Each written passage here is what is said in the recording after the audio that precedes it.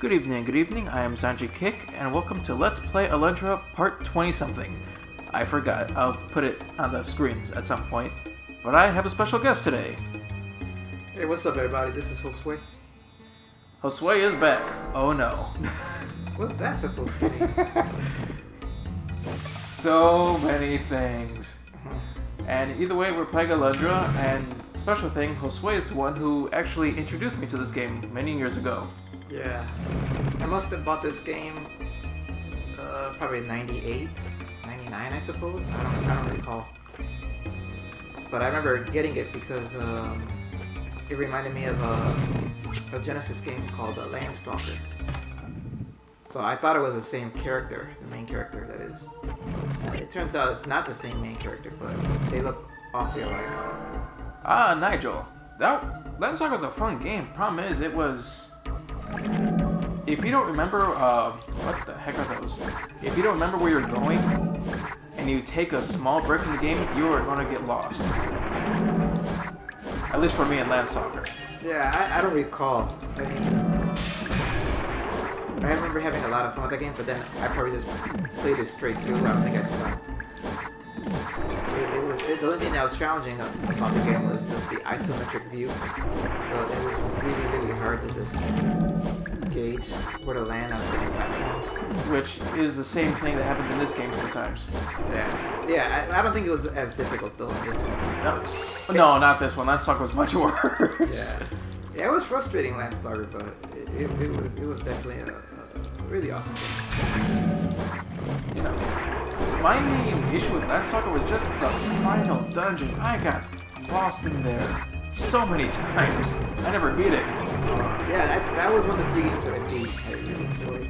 I don't remember much about the ending. It was, I think it was a long ending because the credits had the character running, walking through various scenes like at the beginning of the game. I think that's how it went. It's been so long. I don't remember anymore. Oh wow. And you figure that I mean, last time, you know, at least I could pick myself when I beat the game. It was probably 15 years ago. Has to be. Better than me. I never beat the game. Oh, no wonder there's so many of these hunks of blood slime on it. No wonder. So what are you doing? Right now I'm in a place called Magyscar, where according to the villagers, it's the place where they're born and the place where they go when they die. Okay. And so what are those things? Those mud creatures? I wish I knew. They just appeared. Oh, I see. They come from that that pile of bones. Yep. Oh, but there's one thing about Landstalker. What's his name? Nigel? Mm-hmm. He's actually in another game. What game is that? It's called Time Stalkers. Oh. It was for the Sega Dreamcast. I don't know if it's for another system, but I implore you, do not try it. Really? Is that bad? Well, he's not the main character, but I mean he is in the game. You can play as him. Right. But the game was terrible. Oh. It's well, once I figure out where to go. Right. The game was basically you're this guy. I think your name was like Blade or something. Okay. And you had to. Hang on, let me try and figure out where to go. I was actually there last time. Probably this game, I try to figure out where to go sometimes. You know what? Wait, let me heal. But the thing about Time Stalkers, you were a guy, and your name was like Blade or something like that, and you were stuck in this kind of world by this old man, and you had to go through all these dungeons. Uh-huh. First dungeon, I made it to level 30. Okay. As soon as I leave the dungeon, I'm level 1. Really? Yeah. Oh, I just screwed that up. Oh well. Oh yeah, I screwed that up. Oh yeah. But and it really got on my nerves because I went through all these dungeons and the enemies keep getting stronger. I did not know he could follow me like that. So every single new dungeon where the enemies are much stronger, you always start at level 1. Oh. So I was kind of like, what's the point of this? What's the point of this game? Right. I mean, Nigel's there, but he doesn't even use a sword. He uses crossbows. Yeah, I think that doesn't sound appealing. You know, what's funny is that this game is so challenging and difficult, but this comes from an era where games were actually difficult. Yeah. And challenging, and this is before we had the internet was around obviously, but it wasn't to the degree of which it is now, where there's these graphical or YouTube videos where you can just figure out how to pass each challenge. Right. Yeah, and these we had to figure out ourselves, and the hours. So, yeah, that's right. Now you can just look up any walkthrough, but we didn't have that option, so we were just trying to make it up as we go, and yeah, I kind of miss that in some ways. I mean, there are, like, at least there is one game that mimicked one thing similar to this. What's that? Oh, well, I had the key the whole time. I'm an idiot. It's the recent Alien Isolation game. The saving mechanics are kind of like these old school games where the saves are far and wide. Oh. And no auto saves, no quick saves, no anything. You had to hope that there was something nearby in order to make it and save. And if you screw it up, you have to go back like that whole half hour or whatnot. Oh. If that works. What are you trying to do? Jump here. Oh, I see. So many But honestly, this is, I said before, I believe, but this is one of my favorite games of all time. Yeah. Yeah, I have to say so. I've only been it once though. Yeah, I didn't like once. I mean, it's this for PS1. Now that I look back more at a lot of the games that we've played, or not just played, but just seen and how games have developed. For me, the pinnacle of video gaming has been up to the PS1. I do like the PS2 and PS3, but this was the last major shift, like in terms of graphics and audio and game length, where it was noticeable from, let's say, the 16-bit, up to the 32-bit. When PlayStation 2, it just made it smoother, and there was more unique games out there as well. Like it's a fond memory when I think about these type of games. Don't get me wrong, though. I mean, I'm wondering if I should go for it with the flames and the treasure chest. But I know in this game that not all the treasure chests are good. I mean, like, sometimes the rewards are just like 1 guilder, and I'm like, I'm gonna throw all that just for 1 little coin. Yeah. No, and I agree with you, because honestly, like, some of the best consoles were like either the Super Nintendo or the PlayStation 1. Yeah. And don't get me wrong, I love my PlayStation 2, my PlayStation 3, and my PlayStation 4. I love them. Yeah. But gaming-wise, the big ones were like the PS1, Super Nintendo, Genesis. I think also believe that, at least in terms of major publishers, it seemed like at least back then there was a lot more freedom in terms of the type of games that were created. And what I mean by that is that there were a lot more risks in terms of content and style and story. Now it's really focused on I mean, think about their multi-million-dollar games that take hundreds of people and months to develop, and so they have to invest a lot of those resources, so they can't take many risks because they need to earn back those millions that they spent on development. Whereas before, like a game like this, it's just, it's unique. There's not many of them, and it didn't require a lot of advertising and so forth. It's a pretty successful game. I don't know. Well, I think what helps though is that it was brought over by working designs, which was was an awesome publisher for several games. Oh, that what? I mean, yeah. Sadly, they actually made a Alundra 2.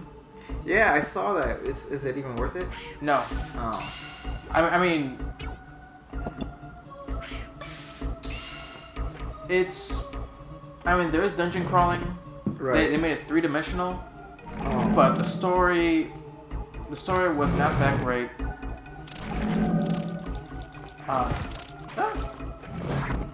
The story wasn't that great. The gameplay was. I mean, it wasn't bad, but it was nowhere near the level of this one. Nowhere near. Do you think that the game was focusing too much on trying to be 3D versus, in other words, they were focusing on, at that time the 3Ds were becoming very popular? Yeah, that is true. Or was it that it just sucked and it didn't matter if it was 3D or not? Honestly, it felt like the story was just not there.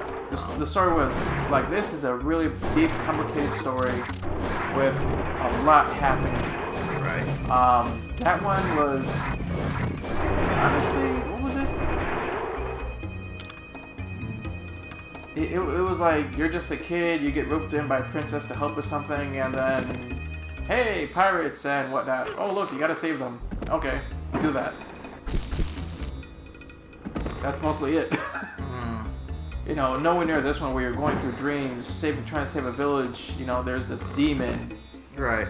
There's someone else like you. You can. It was another issue with it was it was more kid friendly. Like this one, people died. Right. Yeah. That's right. And they dealt with gods. Come on, attack me here.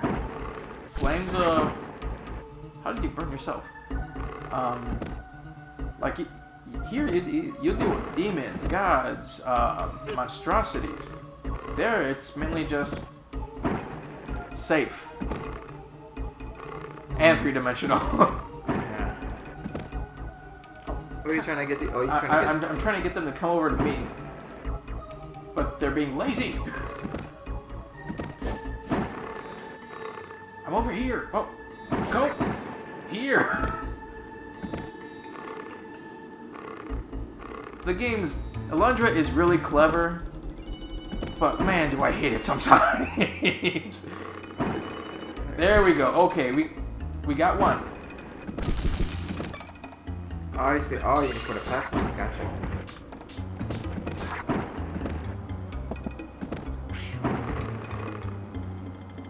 You have to kill the enemies now? I think I do. I have to be careful that I don't destroy my pot. I mean, I don't want to accidentally grab it and then throw it. That was cool. Yeah, okay. Oh, come on. How many of these guys are there?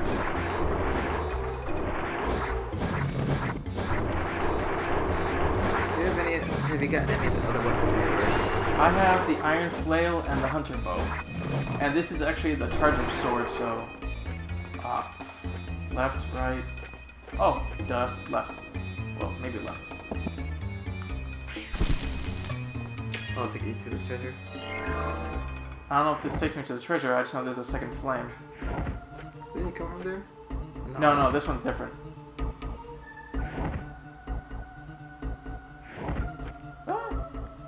I will take the treasure. Which is always important.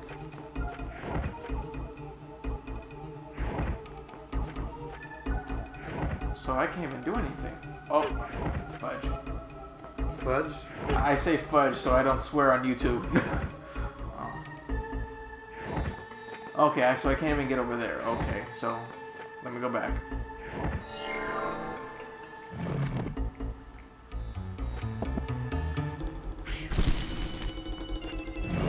But honestly, well, this is something I thought about. Would you consider this game kind of like a competitor to Zelda at the time? Yeah, I don't know if it was competing, but it's in the style of it. It's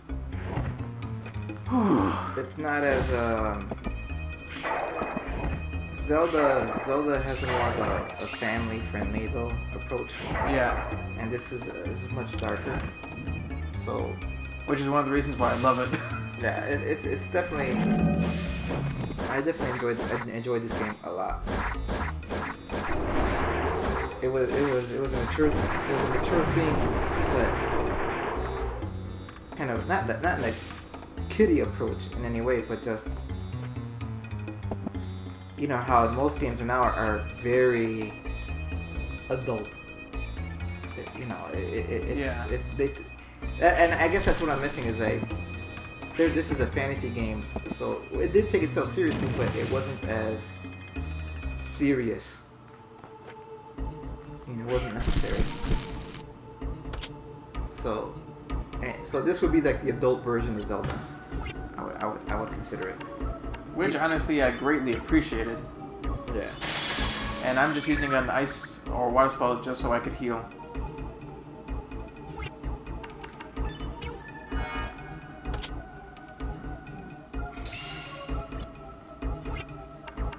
Yeah, if you have an opportunity to get more of your items, get them, please.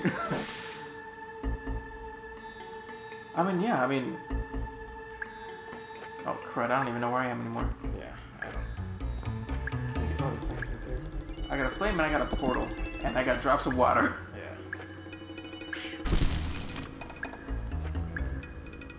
Another flame. Which I need for over there. Okay. Yeah. Which you have to be very graceful in this game, otherwise you are going to be out of luck.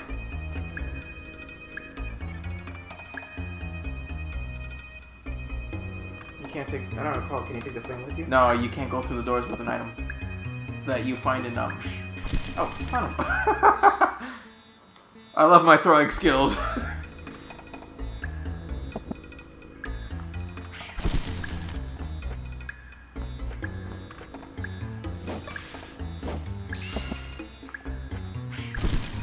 I want to check the portal first before I go on through. Okay, where am I?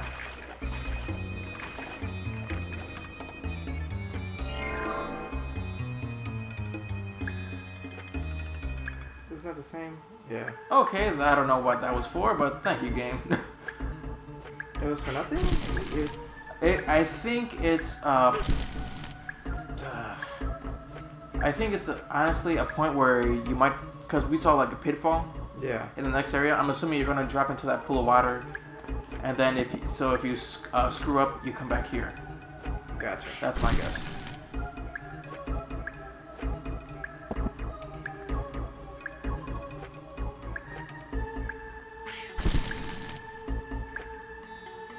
My goodness, you have to be graceful in this game sometimes, and it is not easy to do.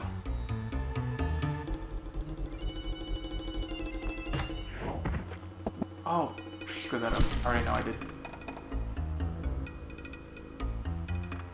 Let's see. Can I use that over there?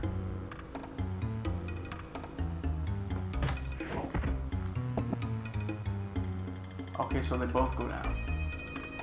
Oh, so you use one to... Gotcha.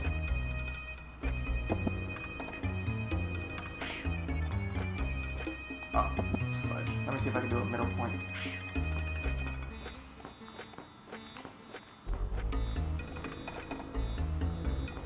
Yes, I do. Okay, gotcha. Let me through. How many times do you say fudge a day? When I'm recording, like 3 times per video. 3? Really? 3? Why 3? Because I keep screwing up.